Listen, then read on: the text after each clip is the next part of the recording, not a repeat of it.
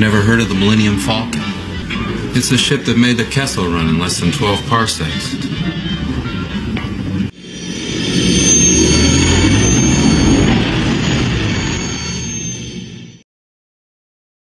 We would be honored if you would join us.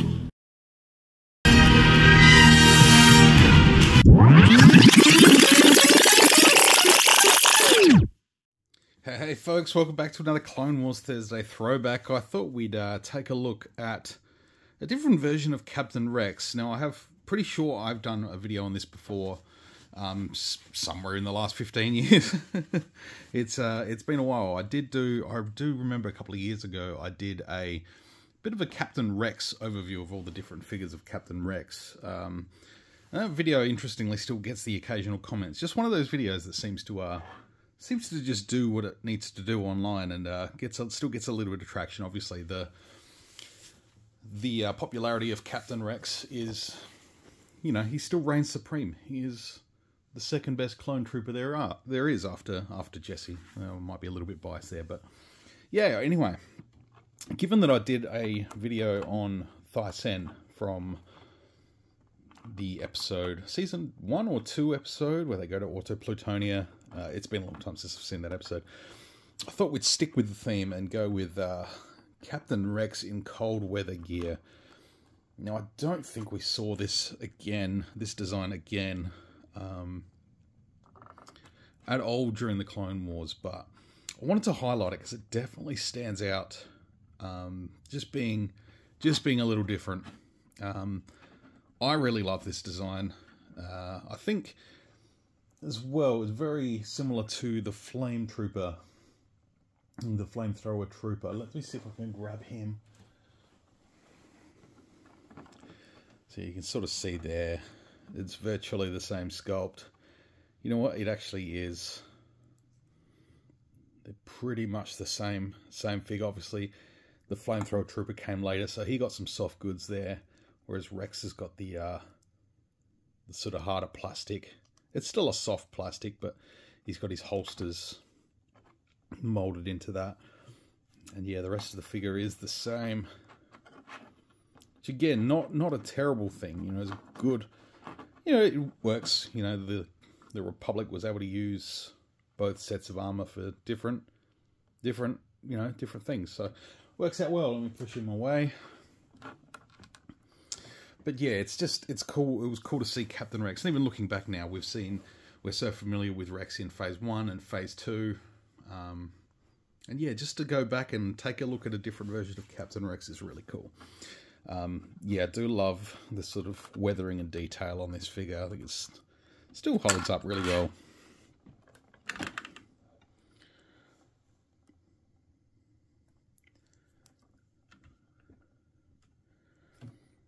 So you can see got the trademark T-visor with the J guys on top of on the forehead there.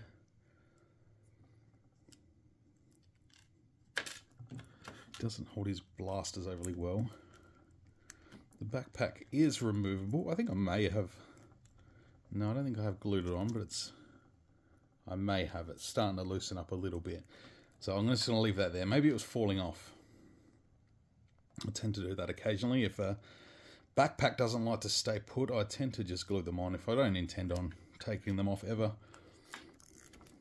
There was another clone trooper, a 501st clone trooper that was released with the Bark Speeder.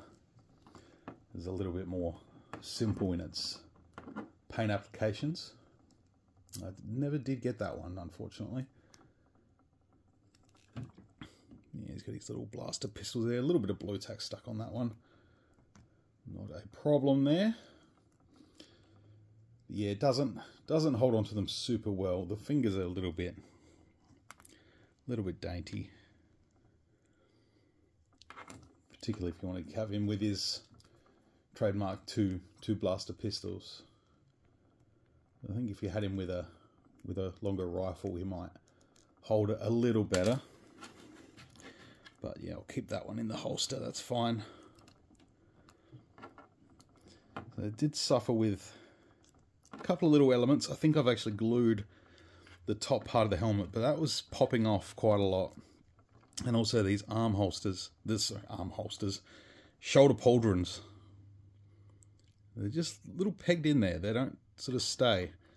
So if you do tend to articulate a little bit, you know, they do pop out. And, you know, particularly like this figure and the Flame Trooper, if you do find them secondhand, sometimes they're missing those. So if you are on the hunt for one of these, you know, you could probably find something to replicate it, but it is a bummer that those were so easily lost.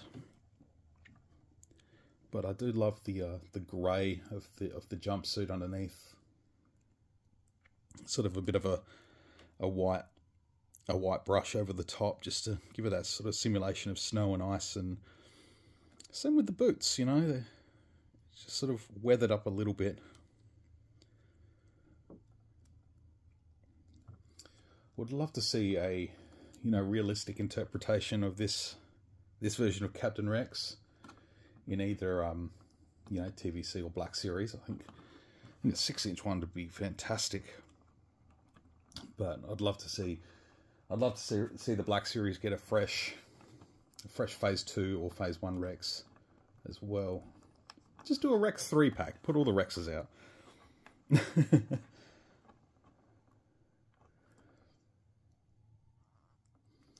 So yeah, articulation-wise, sort of swivel on the head. You can make him look down quite a bit. So I'm not sure how far up it will go, just because of the hindrance of the backpack there. But he's got the hinges in the shoulders, got hinges in the elbows, just swivels at the wrists.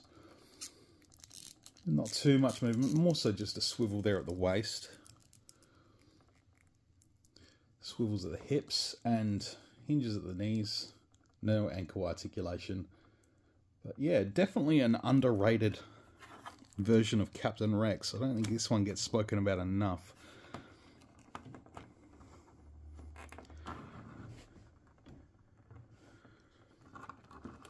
You know, we might do some more Rexies for the next few weeks. The next couple of weeks, there are 2 other Rex figures I have in the Clone Wars. So we may very well go ahead and talk about those ones in the next couple of weeks. Let's make the rest of July about Rex for Clone Wars Thursday throwbacks. I hope you've enjoyed having a look at this one, guys. Again, no packaging, no card or anything. This one, pretty sure I got it loose. I don't recall, honestly. Sometimes I don't have that recollection these days. It's sort of as the years slip by, it's harder to remember where we buy all these things. The ones that were gifts I tend to remember more, but even then some of those are sort of slipping me by these days. But yeah, fantastic version of Rex. So if you like the video, please give it a thumbs up. If you're new, subscribe. I do Clone Wars Thursday throwback every single week, almost every single week.